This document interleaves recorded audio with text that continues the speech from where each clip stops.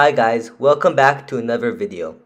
In today's video, I will be explaining if you should enter the recent Summer Major Tanki Fund. If you don't know what a Tanki Fund is, just search it up on YouTube. Now if I'm going to be honest, this fund really isn't that good.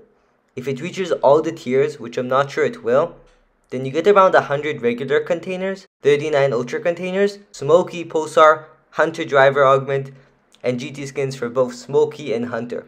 But the best reward in this Tanki fund is probably the Battle Pass. Since the Battle Pass anyways costs 700 tank coins, and this fund only costs 990 tank coins, it's clearly great value. The Battle Pass alone gives tons of extra stuff, so for only 990 tank coins to enter this fund, this is insane value. But now let me explain why I'm not buying the fund on my accounts.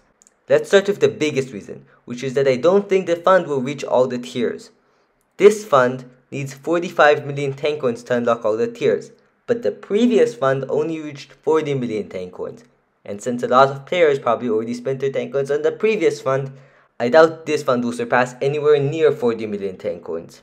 According to a poll done by Taspins, another big tank YouTuber, a lot of people won't be participating in this fund, so I doubt they will reach higher than even the 30 million tank coin tier, which won't unlock the Battle Pass. So, realistically, for 990 tank coins, you probably won't be getting that great value.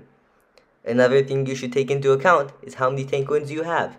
If you only have enough tank coins for one Tanki fund, then I would personally recommend saving those tank coins for future funds, which potentially would have better rewards. There are also a lot of events in Tanki which use tank coins, so having enough tank coins for those is also important. I think that if you have a lot of tank coins to spend, then I would wait until the fund has at least reached the Battle Pass tier to enter the fund. If it reaches the Battle Pass tier, then it's really great value. However, if you don't have too many tank coins to spend, I would not recommend entering the fund. There isn't any great augments you're missing out on, and saving your tank coins for the future events is probably better. Hope you found this video useful. Bye.